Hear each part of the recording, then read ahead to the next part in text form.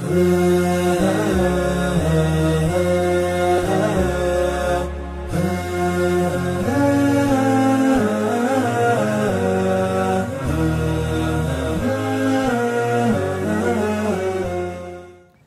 alaikum rahmatullahi wa barakatuh. Welcome to Ahkam SOS, the show that discusses Islamic duties and practices by His Eminence, the Grand Ayatollah Sayed Sadiq Shirazi. Hafidhullah. I'm your host, Mohsin Shah, and joining me is Sheikh Ali Ma'a. Assalamu alaikum, Sheikhna. Assalamu alaikum wa rahmatullah. How are you, Sheikh? Alhamdulillah. Sheikhna, today we have a new discussion, and we're going to discuss, inshallah, the Jum'ah Salah, inshallah. So, with Jum'ah Salah, we know that it is wajib in the presence of the Imam. However, the Imam is in occultation at the moment. Can we actually have this special prayer on Fridays? Inshallah. A'udhu billah as-sami' al-alim min ash-shaytan ar-rajim. Bismillah ar-Rahman ar-Rahim. Alhamdulillahi rabbil alameen. Wa sallallahu ala Muhammadin wa alihi at-tayyibin at-tahirin. Allahumma salli ala Muhammad. At the time of the presence of the Imam az-Zaman Ajjallah Farajh al-Sharif, the Imam Ma'soom alayhi salam, it becomes wajib on the mu'mineen to attend and perform the Jum'ah prayer. And with regard to the day and age that we live in at the current time, and because the Imam is in occultation and ghaibah, and due to his absence, this salah becomes, according to Samahat al-Sayyid Hafidhahullah, wajib takhyiri. In other words, it becomes wajib, but with two options. Either you pray the Friday prayer, Salatul Jumu'ah, or the Salatul Dhuhr, the normal daily prayer that we pray every day in Dhuhr time. So the mu'mineen should choose the ones they want. Either they want to join the Jama'ah in the Friday prayer, they can pray behind the Imam, or they can actually just pray Salatul Dhuhr and Asr as normal, as they used to do so, with Jama'ah or Furada. So that's the hukum for today, day and age, because we don't have Ma'soom alayhi salam within us who can lead the prayer, in which it becomes wajib for us to pray. In this situation, we are allowed, but the Sayyid says, as a mustahab precaution, which is not wajib, but it's better, it's mustahab, for the one who prays Salat al-Jum'ah, the 2 rak'ah, Friday prayer, so is to also pray Salat al-Dhuhr with it. Okay, ihtiyat. Ihtiyat istihbabi, that you pray Salat al-Jum'ah, and then you add to it Salat al-Dhuhr again, as a mustahab precaution. MashaAllah, Hassan. Sheikhna, is it okay for one to choose, 1 week I'm going to do Jum'ah prayer, 1 week I'm going to just pray Dhuhr? Can we alternate? Or is it you make one niyyah and you must stick with that? As I've said, the Sayyid gave the choice for the mu'mineen as a wajib takhiri, that this wajib is optional. Either you choose Salat al-Dhuhr or Salat al-Jum'ah, and you can once pray the Jum'ah and once you don't go to the mosque and you pray at home, for example, Dhuhr and Asr. That's fine, there's no issue with it. It's just that you have two options. And the best option that Sayyid offers is that to pray both of them together. So you pray the Jum'ah first, and then you pray, for example, Dhuhr afterwards, and so forth. MashaAllah. Sheikhna, the actual prayer, the Jum'ah prayer, is it different to the other prayers that we have? Salatul Jum'ah, initially it begins with the adhan. So the mu'adhin he does the adhan first, and then the Imam stands after the end of the adhan. He's not going to start straight away the iqamah and the prayer of the Jum'ah. Initially he goes to the podium and he starts to give the sermons. There are 2 sermons in the Jum'ah prayer. So initially he will be holding a staff on his right hand, as one of the mustahabbat of Salat al-Jum'ah, and then he begins the sermon, the first sermon, after the adhan. Straight away he starts the sermon, the first sermon. He begins the first sermon initially with the praising Allah subhanahu wa ta'ala. And after praising Allah subhanahu wa ta'ala, he begins his first sermon. So that sermon would be, for example, after saying, Ibadullah, attaqullah, or usikum bitaqullah, or usi nafsi. So that's the beginning of it. And then he starts his own lecture or the sermon in the first sermon. And that would be topics about akhlaq, taqwa, God-fearing, and so forth. So that's the first khutbah.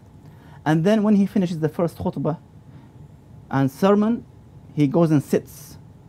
Mustahab to sit for a few seconds or a minute, 1 or 2 minutes. And then he again stands up for the second sermon and khutbah. In the second sermon, again he starts praising Allah subhanahu wa ta'ala with a short praise. And then he begins the second sermon and khutbah. And of course, the second sermon would be about the current affairs. It could be political, economical, educational, social, and so forth. Whatever matters, the current affairs of the community, of the Muslim community in overall.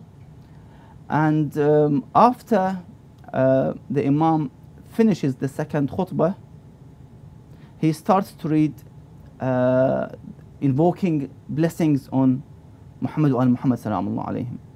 And then the mu'mineen would stand up by mentioning Imam al-Hujjah Ajwad Farajuh al-Sharif. They stand up, and the Imam, after he finishes this invoking of blessings and salawat, he goes to the sajjadah, the prayer mat, and he starts to recite the iqamah. When he starts to recite the iqamah, then he starts the salah of Jum'ah, the official Friday prayer. How is it done? Basically, the Friday prayer is similar to Salat al-Subh, 2 rak'ah, but there's some additions to the salah. In the Friday prayer, you read first, in the first rak'ah, Hamd and Surah. And of course, mustahab to read Surah al-Jum'ah. Yes. On the Surah, after the Hamd. And then, when you finish Surah al-Jum'ah, let's say, the Imam would raise his hands, both hands, for the qunut. Okay, and this is in the first rak'ah? In the first rak'ah, okay, before going to the ruku'. And he reads the qunut in the first rak'ah of Salat al-Jum'ah. Then he goes to ruku', and then sujood, and then he stands up for the second rak'ah. In the second rak'ah, he also reads Alhamd and any surah, short surah or long surah. And then he goes, after reading the surah, in the second rak'ah to ruku'. Okay. When he stands from the ruku', he also raises his hands again, and he does the qunut again. So second qunut. So in Salat al-Jum'ah, there are 2 qunuts, in the first rak'ah and second rak'ah. So one is before the ruku' in the first rak'ah. Exactly. Which is traditional for us to do in the second. And then the second qunut is after the ruku'. Exactly. In the second rak'ah, before sujood. Exactly. After the ruku', the Imam, he does the qunut, and of course the followers will do the same thing. And when he finishes the qunut, because he already did the ruku', after the qunut, he goes straight towards the sujood, and then tashahud and taslim, and he ends the salah. So that's Salat al-Jum'ah, which is sufficient, according to Sayyid Fatwa, to be instead of Salat al-Dhuhr. And of course, the Imam reads the Hamd and Surah in both rak'ah. In Salat al-Jum'ah, the Friday prayer, he reads them aloud, audible, in this way. After Salat al-Jum'ah, the 2 rak'ah, the Imam, again, he stands up and he does the iqamah for Salat al-Asr. There's no more dhuhr for it. Yes. He does the Salat al-Asr, which is normal salah as we do in the Jama'ah. And the salah is done, completed, and the followers and the ma'mumeen have completed their Salat al-Jum'ah with the 2 sermons. And of course, as I've said, with Sayyid's fatwa, it's as a mustahab precaution that you may pray Salat al-Jum'ah and then you pray Dhuhr salah as well with it. So now you have 3 sets of salah. Friday prayer, Dhuhr and Asr. But it's optional, it's mustahab. Shaykhna, I've got a question in regards to reciting audible salah. Can you recite Dhuhr Salah on a Friday audibly, like with a loud voice? To recite Salatul Dhuhr, of course, even if you pray Friday at home by yourself, individually, or Jama'ah. Only the exception in Salatul Dhuhr of day of the Jum'ah, only that you're allowed to recite in Salatul Dhuhr Alhamd and Surah audible, allowed, in other words. Only exception in Salatul Dhuhr, otherwise in Yom Jum'ah. Otherwise, in other days of Salatul Dhuhr, like Saturday, Sunday, and so forth, you're not allowed to raise your voice. You have to read them silently. Okay. Only the exception is in Salatul Dhuhr of the day of Jum'ah. You're allowed to recite Hamd and Surah in both Rak'ah, first and second, allowed and audible. Is it preferred or is it just acceptable? The Sayyid says as mustahab, precaution, it should be mashallah. audible. So mustahab, Mustahab precaution, to which actually means say it. Okay. istihbab ihtiyati. Oh, mashallah, mashallah. Shaykhna, in regards to the Dhuhr prayer, so I'm going to pray Jummah prayer and I'm going to pray Dhuhr. Which one should I read first?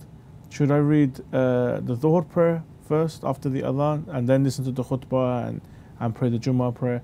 Or should I listen to the khutbah, do the Jummah prayer and then recite Dhuhr? I mean, either way is permissible and allowed. So you can first, for example, let's say before the Imam comes, or let's say there's Adhan was called, so you stand up as follower of the Imam. If you want to pray, do this mustahab or precaution that Sayyid mentions. You stand up, you do Salatul Dhuhr first, and then the Imam starts the Friday prayer. So you join the Imam and the Jama'ah with the Friday prayer, and then you pray with the Imam Salat al-Asr afterwards. So you've done first Dhuhr, and then Friday prayer, and then Salat al-Asr. Or you can choose to wait with the Imam, pray Salat al-Friday prayer, Jum'ah, and then there's a gap, break of mustahabbat and tasbihat. You stand up quickly and you pray Salat al-Dhuhr, and then also you join the Jama'ah again for Salat al-Asr. So it's up to you, before or after the Friday prayer. There is no way you could do Dhuhr after Asr, as in you do the Jummah prayer, then you pray Asr, and then you pray Dhuhr after. No, as we mentioned last seasons, that the Dhuhr must be before Asr. It's sequential. It's wajib that you must pray first Dhuhr and then you pray Asr. There's no way you can switch between them and pray Asr first. No. I see. Ahsan. Shaykhna, when I go to Jummah, I see sometimes people coming in late. Sometimes people deliberately come for the prayer. They don't really come for the khutbah. The two khutbahs at the beginning of the prayer, how important are they? Some even say it is as valuable as the prayer itself.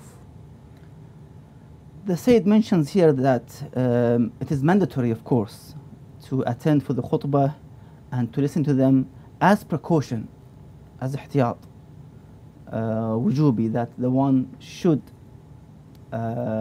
listen to the both khutbah and sermons, and of course they should not talk to each other. If you have a friend or a mobile phone, you shouldn't talk to them.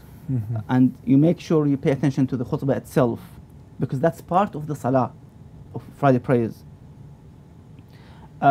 It's important that we listen to these two khutbah and sermons, because they are part of the salah. And also it's good because at the end of the day you get the advice of taqwa, God-fearing, hadith, narrations, holy verses, remembering Allah subhanahu wa ta'ala on that day, the blessed day of Friday. So it's good for the mu'mineen to join and listen to the khutbah. They will benefit. It's not just the salah and you just walk off from the mosque. So it's important that we listen, we get the admonishment and advice, and remember Allah subhanahu wa ta'ala, remember the day of judgment, remember hell and paradise, and remember that one day we will face Allah subhanahu wa ta'ala. MashaAllah. There are a lot of benefits from actually going to the you know, the khutbah and then Jummah prayers. I remember that there's a big sense of like community when you go there. You get to see a lot of your relatives, you get to see the community, you get a little catch up, and sometimes there's tea and biscuits if you're lucky.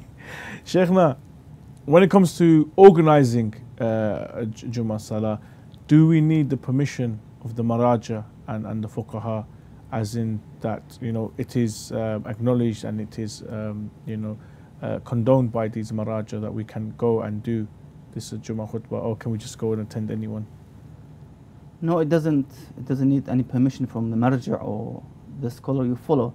But what is important, that you have to go back to the fatwa of your marja to see if he allows this salah to be performed, because in the past old century, some of the ulama didn't allow it to be, you know, established, the Friday prayer, because of the absence of the imam, az-zaman ajal farjuh al-sharif. So that's why some of them would say no, you're not allowed to perform the salah in the absence of the imam.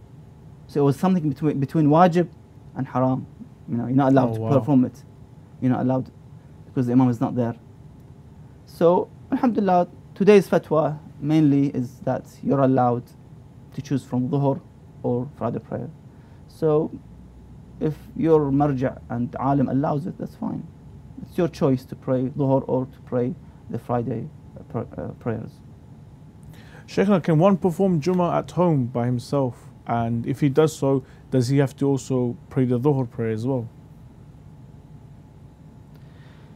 Salatul Jum'ah must be performed in the Jama'ah. There are conditions for such salah to be performed. Unlike other salat, in which you can perform with the Jama'ah or individually at home. Friday prayer is there that you pray with the Jama'ah, there's Imam, and there's enough distance between one mosque and the other mosques, and so forth. The conditions for, you know, establishing this salah, and it must be with Jama'ah. That's part of it, because there is khutbah. Who are you going to listen to if you do it yourself, by yourself? Who are you going to listen to? Who's going to read the khutbah? And to whom? So it must be performed with the Jama'ah. That's how it works. Shaykhna, if we have all the criteria met for Jummah prayer, does the Jummah prayer actually replace Dhuhr? Does it become obligatory? If the one applies the criteria for the Salatul Jum'ah and he prays the Friday prayer according to this criteria, in this case, the Dhuhr Salah would not be mandatory to pray. As I've said, you have the option to either to pray, as the Sayyid says in his fatwa, wajib takhiri, either to pray Dhuhr or the Friday prayers. So if you meet all the criteria and conditions of the Friday prayers, khalas, you don't have to pray any more Dhuhr. But as a mustahab precaution, the Sayyid says that it's better than to pray Dhuhr as well. When you pray Salat al-Dhuhr, when you pray Salat al-Jum'ah, you pray also Salat al-Dhuhr as well, either before or after the Friday prayers. So let me get this right. So the Sayyid says that if you perform the Jummah Salah, it lifts the obligatory condition of Dhuhr prayer. Exactly. But it's mustahab to actually pray the Dhuhr prayer as well. Exactly. Okay, mashallah. Thank you very much, Shaykhna, for the interesting discussion. And thank you to all the viewers for joining us. Inshallah, we'll have a new topic on the next episode of Ahkam SOS. See you then. Assalamu alaikum wa rahmatullah wa barakatuh.